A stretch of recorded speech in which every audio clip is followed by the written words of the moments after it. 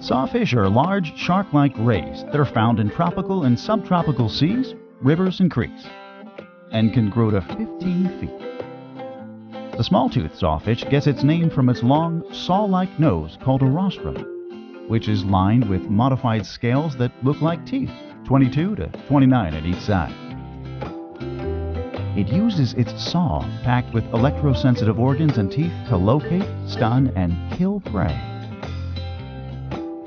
And although it's been around for over 50 million years, it is now endangered.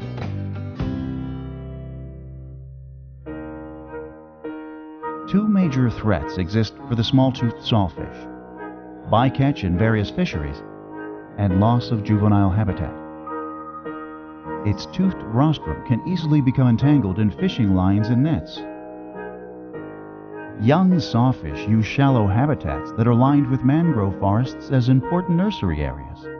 Many such habitats have been displaced by concrete seawalls or lost entirely due to development of the waterfront. The smalltooth sawfish was listed as endangered in 2003. NOAA's National Marine Fisheries Service has worked to develop and implement a recovery plan for this species.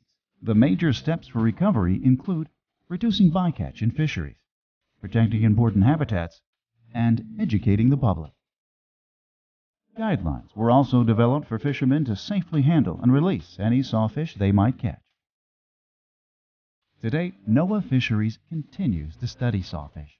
Through this research, they hope to help develop the next steps in conservation and management that will save this endangered species. You can help bring the sawfish back from the brink of extinction by protecting shoreline habitats and reporting sawfish sightings and encounters to the International Sawfish Encounter Database.